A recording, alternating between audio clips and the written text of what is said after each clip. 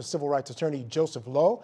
In Atlanta, Georgia, criminal defense attorney and former prosecutor Sarah Flack. All right, let me start off by just saying, anytime I look at those videos, it is serious business and it is very, very scary.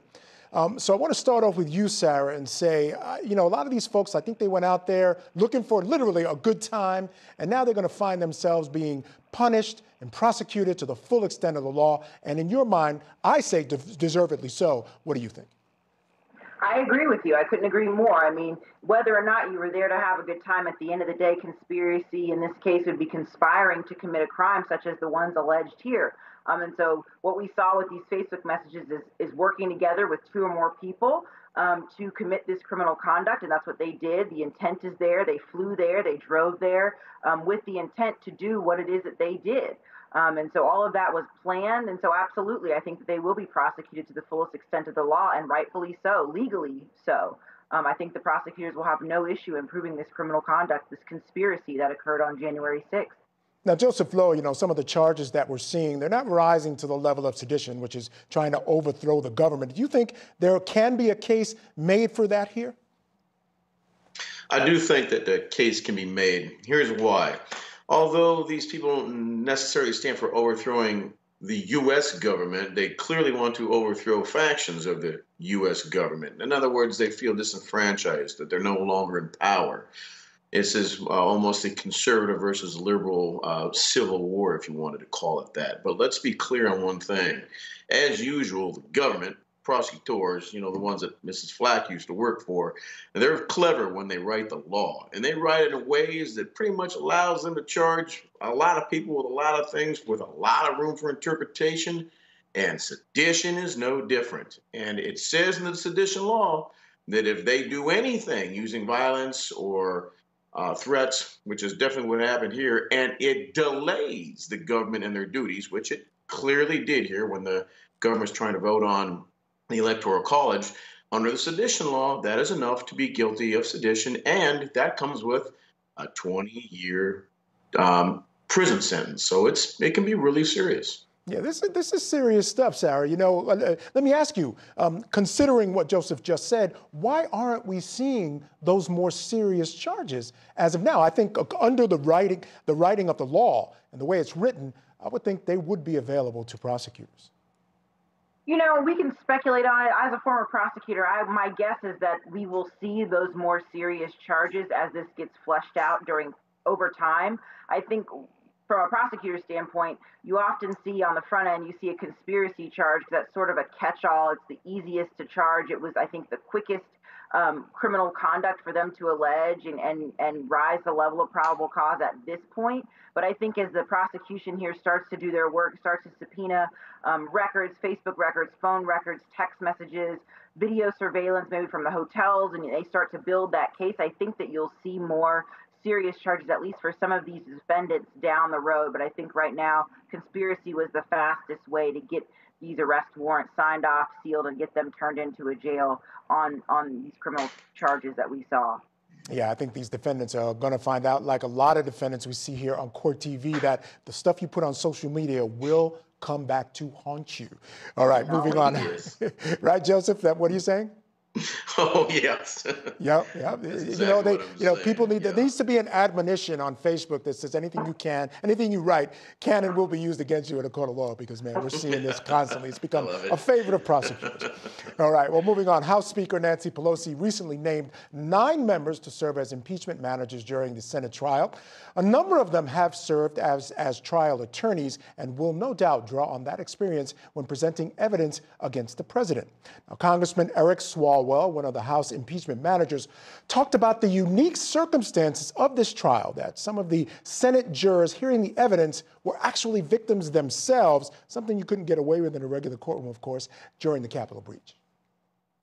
When I was a prosecutor, I would never preview to the public what I would do in a courtroom, and our team has agreed that, we're not going to do that either. But again, the facts here are no secret, and unlike most cases, the jurors here are actually victims. They ran for their lives too. They ran out of that chamber, and they saw, just as all of us did, those terrorists storm their chamber, ransack their desks, and just desecrate a sacred symbol of democracy.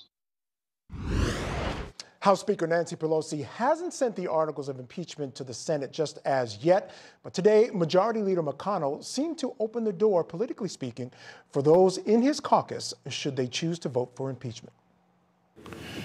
The last time the Senate convened, we had just reclaimed the Capitol from violent criminals who tried to stop Congress from doing our duty.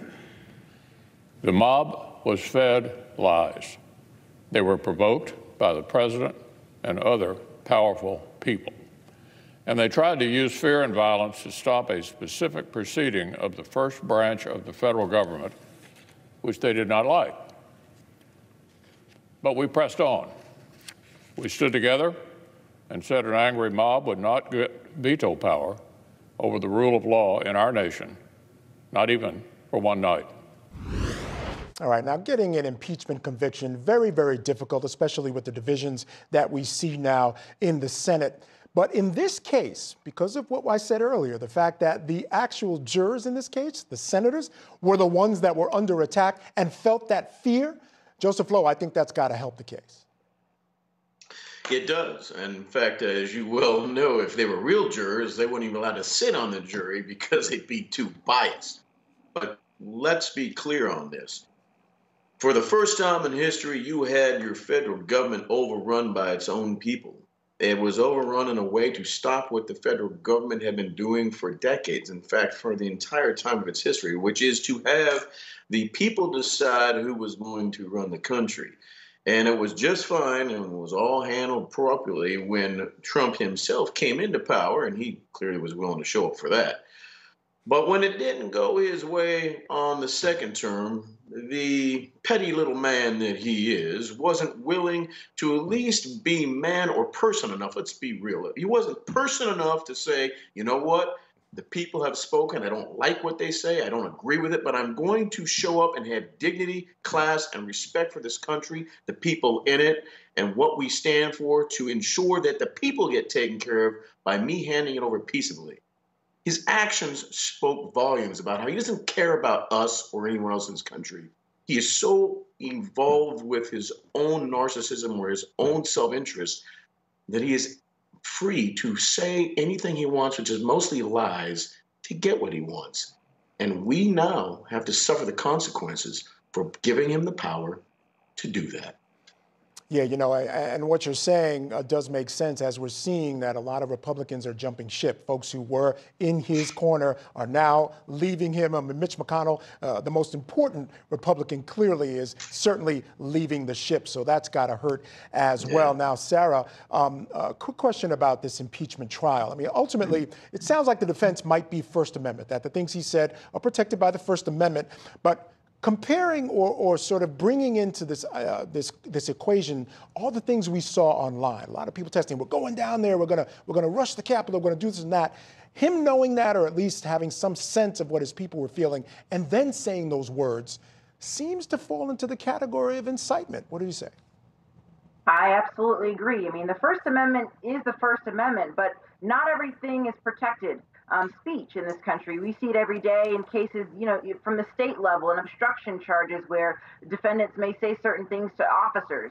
Not all speech is protected. There are fighting words. There's words that incite a riot, as we have here in this case. And so you don't just get to say what you want to say without living the consequences of that. And in this case, if the federal government can show and prove, and I think that they will, the intention behind what he said, that it wasn't just the words itself, but you'll start to see a story that's been told together. And I know they're already working on, you know, looking at his previous tweets and these sorts of things. You start to see this course of behavior that shows and forms that intention behind the words that he said, and ultimately were said with the purpose of having these people storm the Capitol as they did and commit violent acts that they did do on January 6th. So absolutely, those are not protected words, and we will see him be prosecuted. Now, Joseph Lowe, quick question here. I got a couple seconds before the break. This idea that, you know, these words incited this movement, but yet he will no longer be president. Are you comfortable with the country focusing on impeaching a president who is no longer in office, or should they focus on other things more important to the country? No way. Light him up.